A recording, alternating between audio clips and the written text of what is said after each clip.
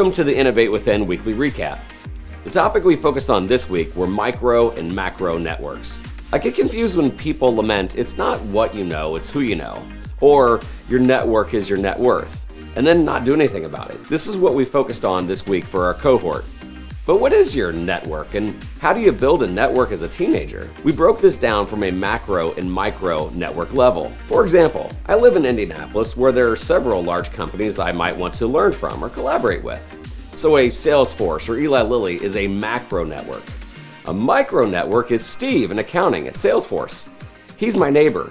And by knowing and taking account of your micro network, you're able to identify who you might want to work with in a macro network. So by breaking down this list of neighbors and friends, they realize that they probably have access to a greater macro network than they originally thought.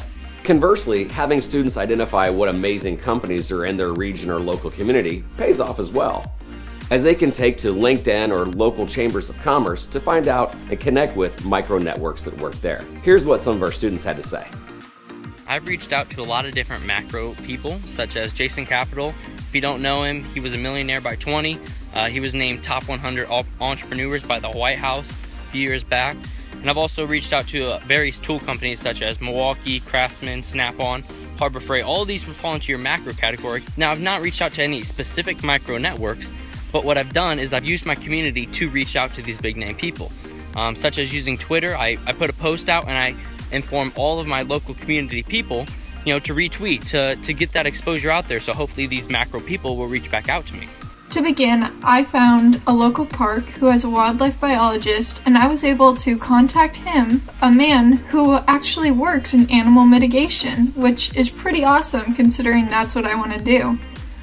I also have begun researching and preparing to contact many different local wild rehabilitation centers. A macro connection that we've made is Recovery Force, which is a company that produces compression devices. A micro connection that we've made is Mr. Matt White, an employee at Recovery Force, where we plan to visit within the next month. Because we plan to have our gloves sold on shelves at retail stores, one macro network connection that we're looking forward to establishing is with CVS Health. And a micro network connection that we've made related to CVS Health is through the Hispanic Heritage Foundation, who's sponsored by CVS.